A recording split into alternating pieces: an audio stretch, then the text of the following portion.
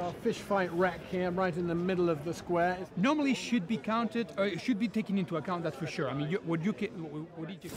Welcome.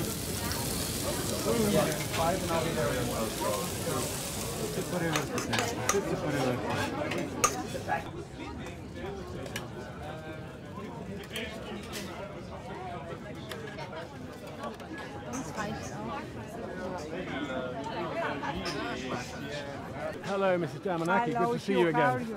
Very good. Well, you could say there's a cloud hanging over fisheries policy, and we need to blow that cloud away, and then we'll have something to celebrate. Let's try it. But Now, if you'd like to grab a piece of this, I think we just have to pull it forward. Hooray! Thank you very much. I have taken the message, but also you have to take a message. And I would like to say to you that the problem has not been solved yet.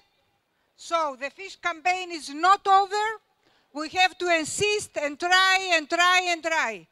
And we've got the message, the viral in 11 different languages on a repeating roll. I'm going to have a proposal, and I hope it will be a good one. And I hope that the Commission will support me. And afterwards, of course, we have to discuss with the Council and the Parliament. But what I can say now is that people, they know about the problem, and the awareness of all our citizens will bring some good results. We do see real signs of commitment, and it's coming right from the top.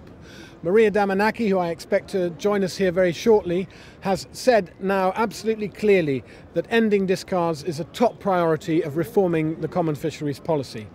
Now, of course, she's not a lone voice. She's the leader of this issue of common fisheries policy reform, but it needs to be ratified by all the different European countries.